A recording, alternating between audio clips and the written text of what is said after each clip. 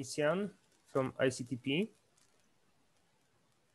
Hello, yes, that is me. So let me. Who will speak about analog of many-body Berry-Esseen theorem for critical systems. Yes, Karen. So the floor is yours.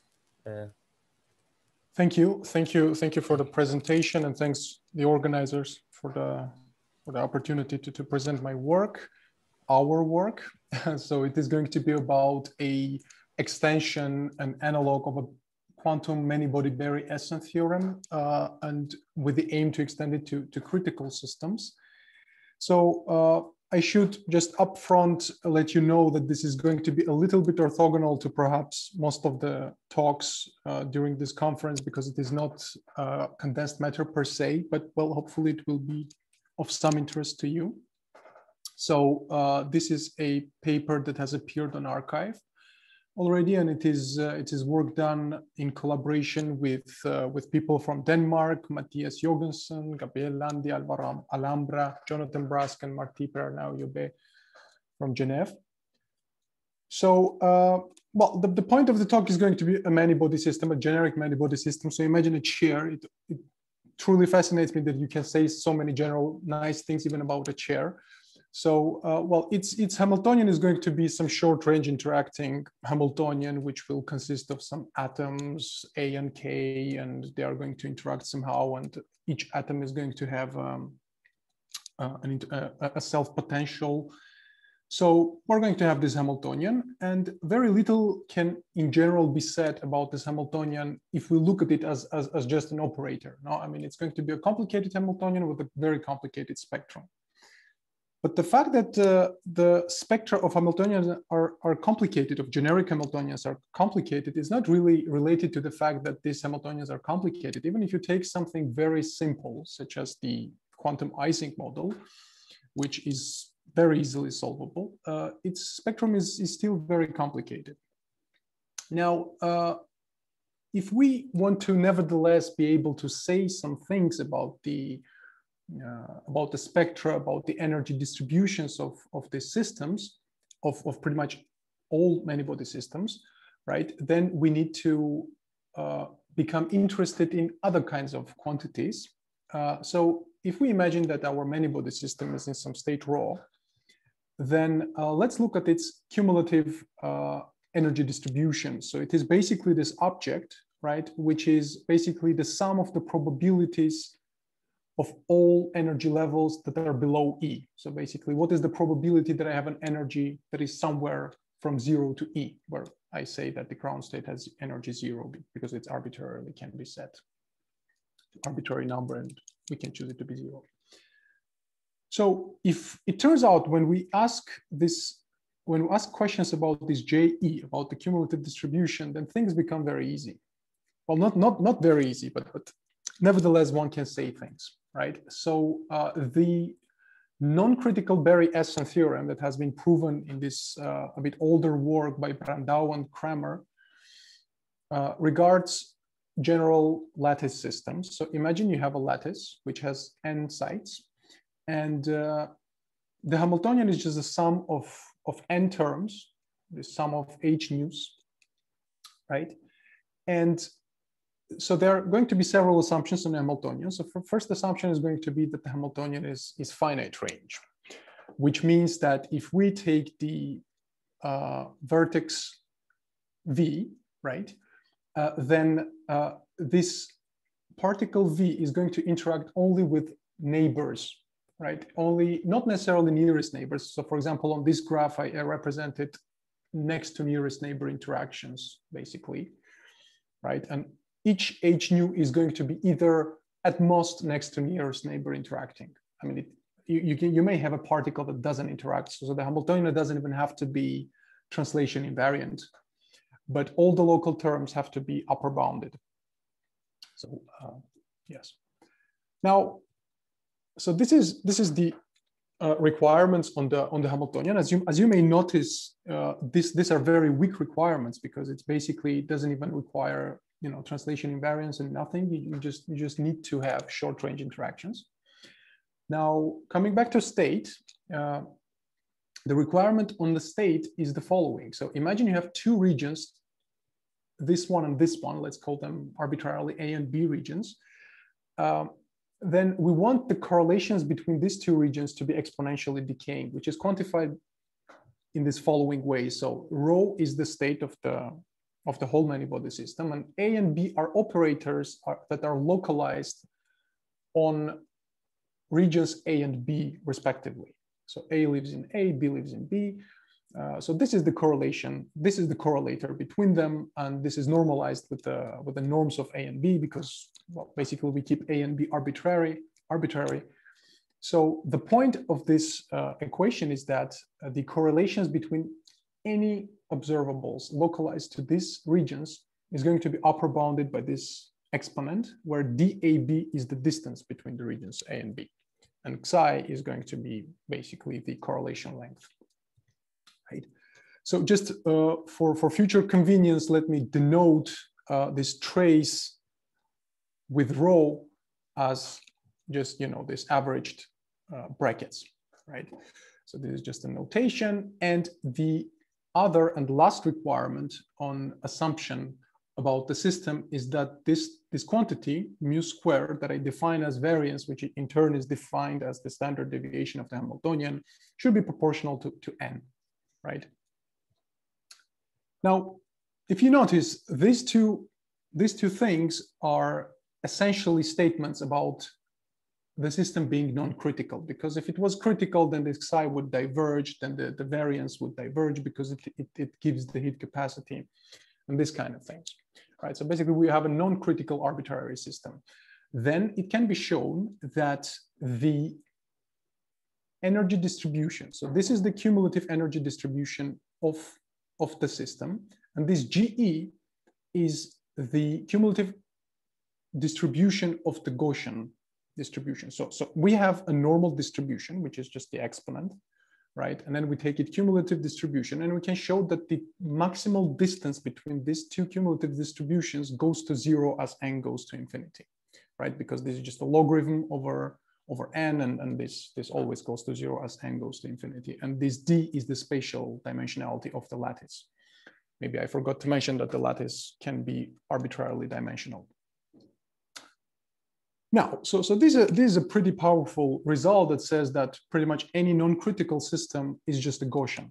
Basically, you just, despite the fact that the spectra are very, very complicated, essentially, if you just look at the average energy, then the whole distribution of energy is going to be just a Gaussian distribution around the average.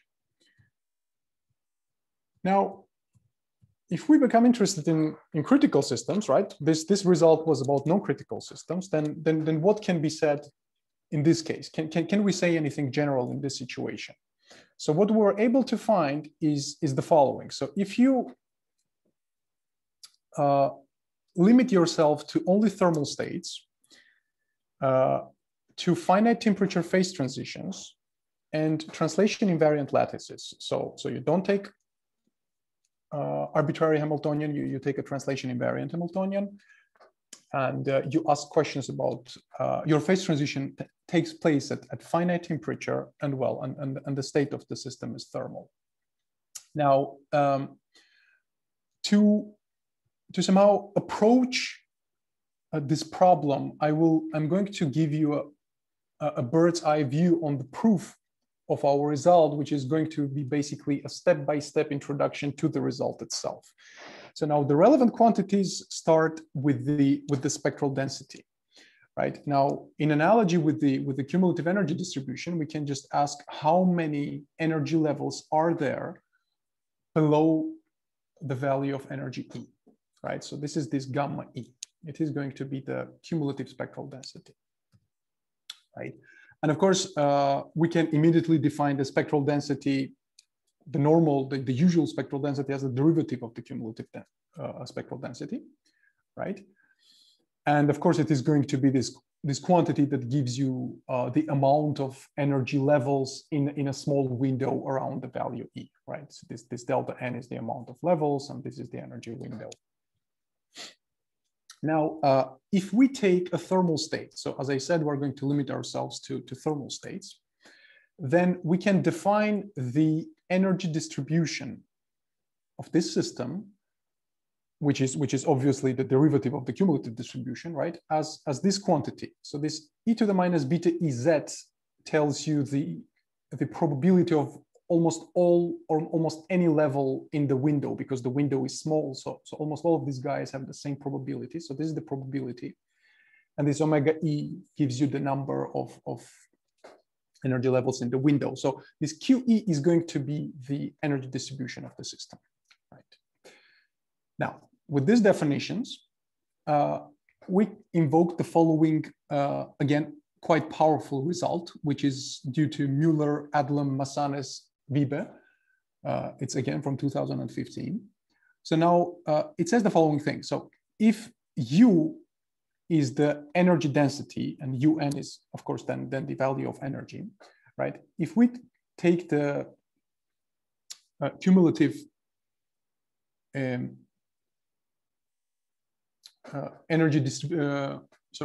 spectral density here and take the logarithm of the amount of states that are below this value of energy and look at its density, right? Then in the thermodynamic limit, it is going to converge to the canonical entropy, right? So this sounds a little bit either trivial or completely obscure, but let me just explain what this little formula actually means, right? So first of all, the regime of validity is that it holds at and above the critical point. So below a critical point, your equilibrium is not going to be a Gibbs state, right? It's not going to be of this form. It is going to be a KMS state. And below the critical point, you have multiple phases, and none of them is described by a thermal equilibrium, right? So you need to be either exactly at the critical point or above. So this is the range of validity of this formula, right? Now, this U, as I said, is already the energy density. So we just set a threshold here. This SU is the density of canonical entropy corresponding to average energy density U. Now, this part is tricky, although these two U's have the same value, they are different things, right? In one case, for the entropy, this U is the average energy of a canonical ensemble. So it is an average energy that this thermal state would give you. And this is the entropy that would correspond to this average energy density, right? And this just gives you the threshold below which you count the amount of energies, amount of energy levels. Now, okay, the physical meaning of this thing is that this logarithm of the amount of energy levels below a certain energy level is kind of the microcanonical entropy density at energy density U, right? And this equation, this equality expresses the equivalence between canonical and microcanonical ensembles, because this is basically the density of microcanonical entropy, and this is the density of canonical entropy. And we see that in thermodynamic limit, they converge. So for translationally invariant short-range interacting systems, the canonical and microcanonical ensembles are equivalent both at and away criticality, well, above criticality. So how are we going to make use of this fact, right, for our needs?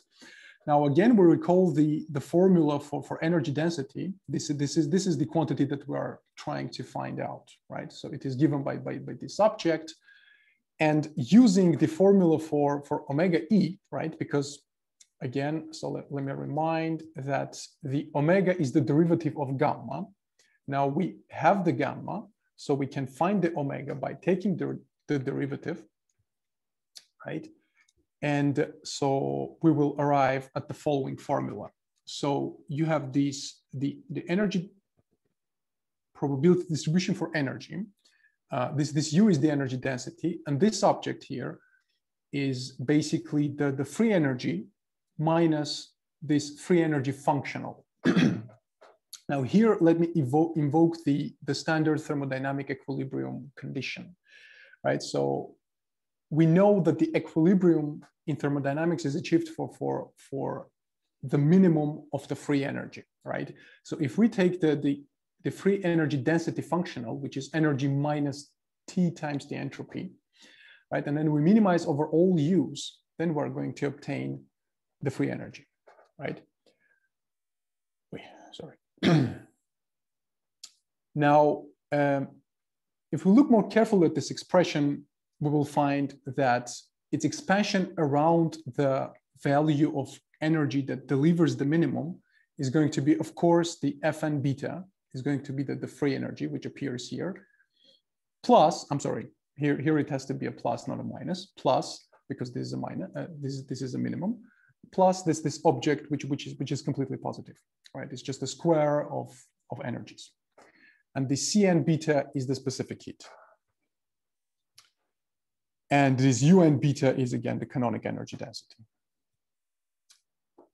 Okay, so this is going to be the main formula around which our result is built, right? And basically, this Taylor expansion. We continue this Taylor expansion till the end, and then estimate all the terms, and thereby obtain a non-perturbative upper bound on this difference here, right? So the results are as follows. Now, before formulating the results, let me just remind you about the critical exponents that we have in finite temperature phase transitions. So if this is the specific heat, then when approaching the critical point, critical temperature, it's going to diverge with some exponent alpha, right? And since any many-body system has actually finite amount of constituents, so n is finite, right? There cannot be a true infinity, right? So if we look at the scaling of C of the specific heat at the point of phase transition, where it should formally be infinite, it should have a diverging scaling with n, right? Now it is quite standard in textbooks.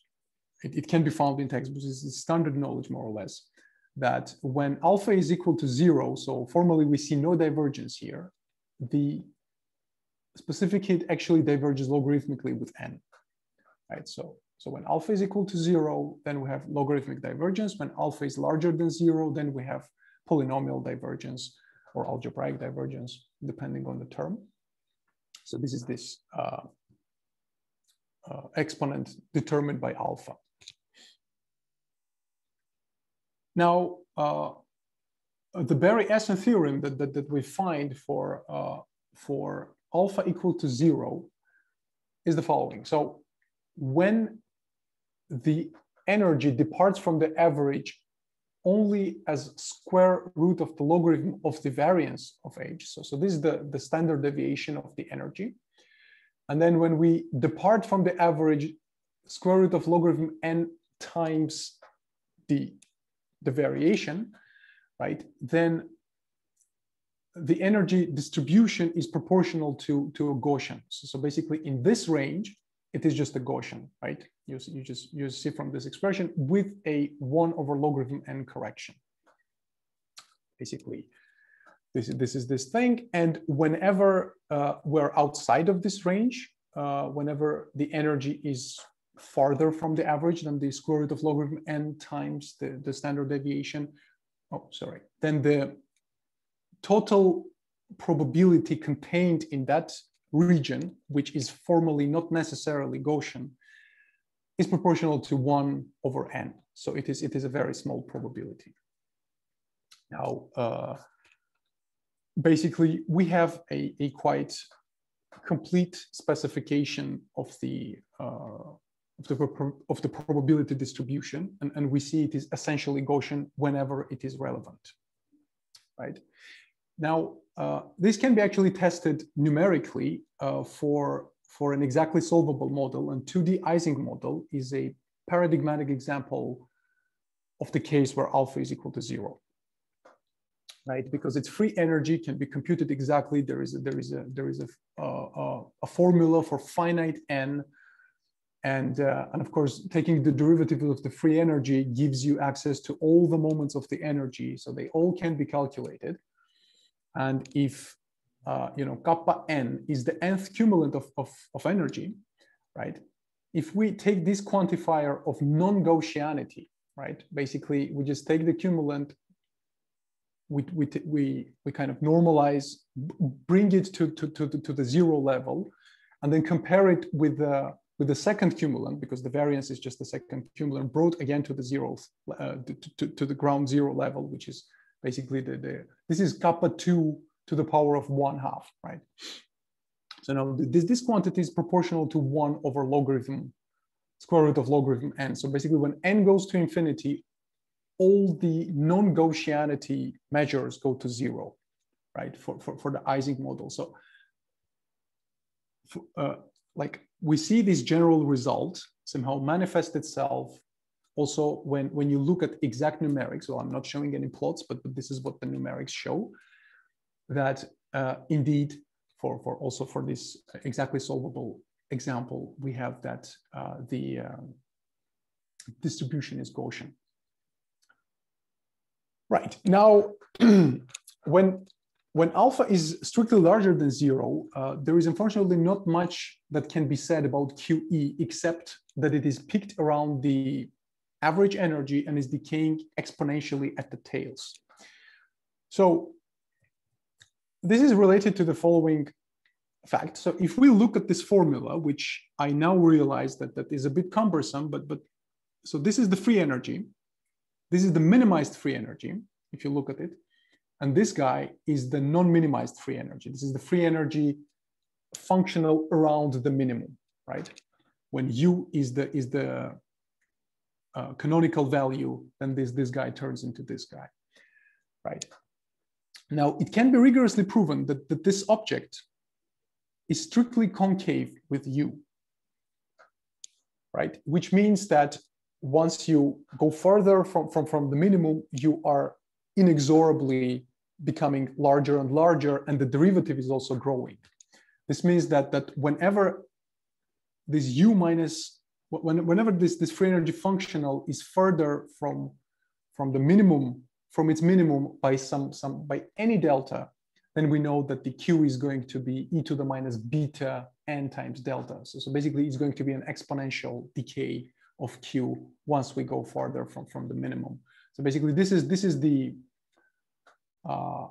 all the information that you can get from this generic expression from the QE, and maybe there can be other things said about alpha larger than 0, but basically this is all we have been able to find out. So basically in all cases for any situation, you know that your QE, your distribution, is a unimodal distribution that decays quickly at the tails.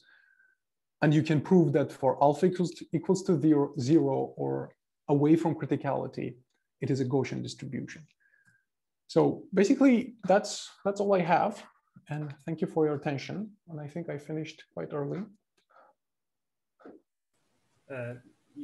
Thank you, Karen, for this talk.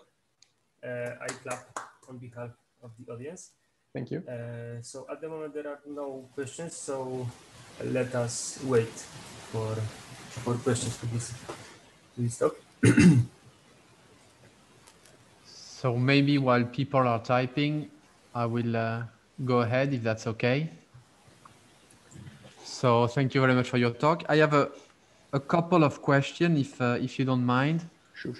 So when you talk about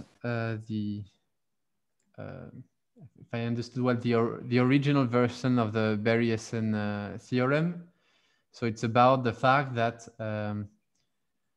when you look at systems that are at criticality or above criticality, you expect the distribution of energy level to be Gaussian, right?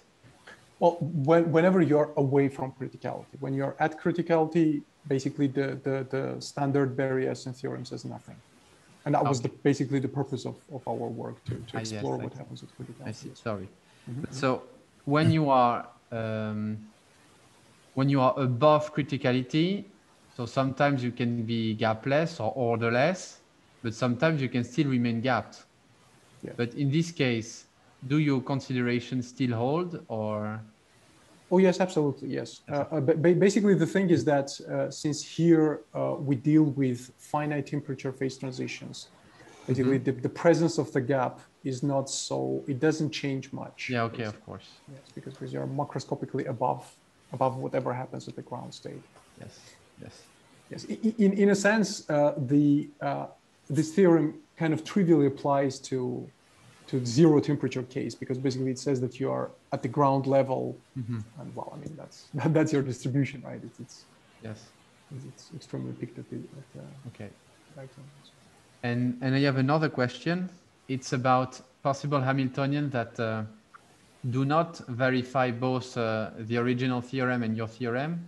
Can they exist, although they have a weight of 0 when you consider the whole Hamiltonian ensembles? And so there will be some specific Hamiltonian that weight nothing, but that do not belong to the theorem. In particular, some integrable models typically. Oh, well, let me think for a second about it. Well, I would say that rather no than yes, because basically, well, I mean, of course, if the Hamilton, okay, so I mean, for example, things, none of these theorems applies for long-range interacting Hamiltonians. Okay, and those Hamiltonians, they are not of measure 0, rather the opposite, right? I mean, the short-range interacting Hamiltonians are of measure 0 in a full space of Hamiltonians.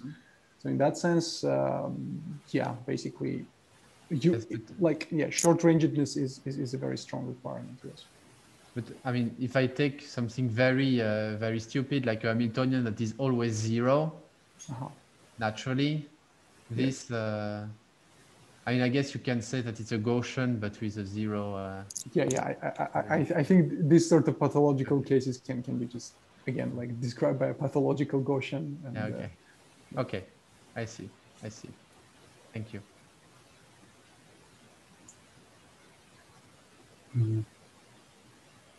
I have one question. Could you, so when you were referring to non-critical Bayesian theorem, what's the definition of this J of E? This is not the thing which is associated with the Gaussian. Okay. Oh, okay. It is dependent on the state you have. It is not the full distribution of energy levels. But this is dependent on rho, right? As this equation shows. Oh yes, sure. So basically, you have your distribution of energy, and this JE is basically the cumulative distribution of it, right? So basically, it's the probability of having any energy below or equal this value E, right? So this is the actual cumulative distribution of energy of your system. Like that's what you have in fact. And well, basically, this one is the Gaussian distribution. Yes. Okay. Yes. Okay. So, is anything known about t equal to infinity case? So where rho is identity matrix. I'm asking because I am doing some things with many-body localization when I look at generic eigenstates in the middle of the spectrum. And usually I get Gaussian density of states. So I wonder whether there are some more strict results about that. Well, I would say that all these reasonings they apply for arbitrarily high temperatures. So in principle, T equals to infinity should also fall under this theorem. Like I see no reason that shouldn't work. Okay, so only if I have this condition verified with the exponential decay of the correlations between subregions A and B, then I can expect the Gaussian. Most certainly, yes. Most certainly. Yes. Oh, so in other ways, if I have systems with long-range interactions, then it might not be the case. Oh yeah, definitely. Yeah. If the range of interactions is not short, let's say, then really, I mean, this theorem says nothing. So basically, it can be anything. Yeah, it can be anything. Sure. Okay. Thank you. Thank you.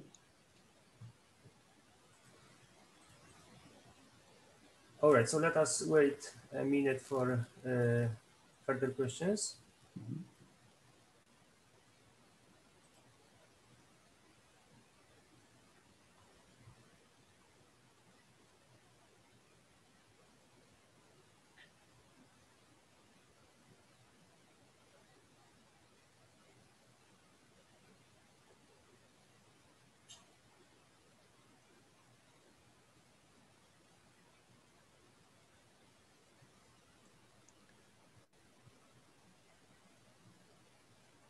Well, I suppose we can have a small coffee break before Yeah. the main coffee break, right? That's exactly. So I was about to suggest to Piotr, as a chair, you have to have the last words. But how about we do an impromptu break of half an hour, and we come back with the presentation of Aritra at 11 as scheduled. Okay, that sounds great Okay. for me. So let's thank you, Karen, again for this nice talk. And okay, so we can reconvene at 11. So in